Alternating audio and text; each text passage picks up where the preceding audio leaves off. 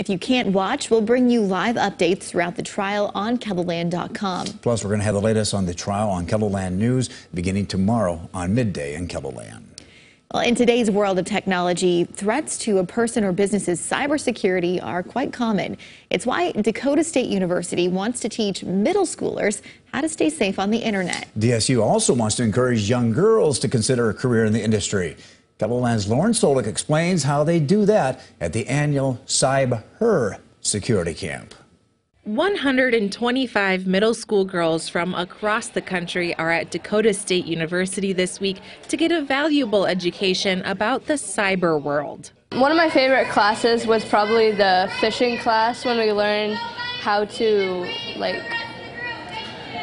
fake someone into giving us information. Python code and just working with computers and stuff is really fun to do. The 7th annual Gen Cyber Girls in Cybersecurity Camp opened with a speech from Bridget Bean, an assistant director at the Cybersecurity and Infrastructure Security Agency.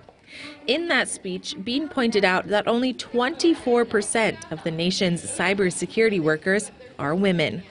What you are doing to gather here to speak is important for you today, and it's important for our nation.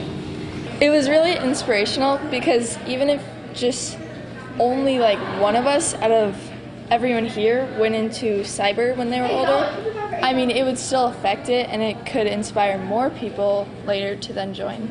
Though some of these girls may not go on to become cyber experts as adults, what they learned this week will still be important for years to come.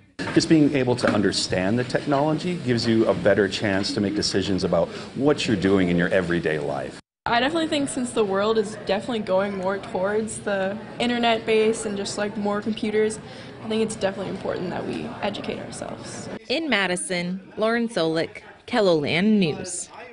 Throughout the week, the girls at the cyber camp will learn things like cyber forensic, programming, and cryptography. And if you would like to learn more about DSU's mission with this camp, follow the link under the story on KELOLAND.com.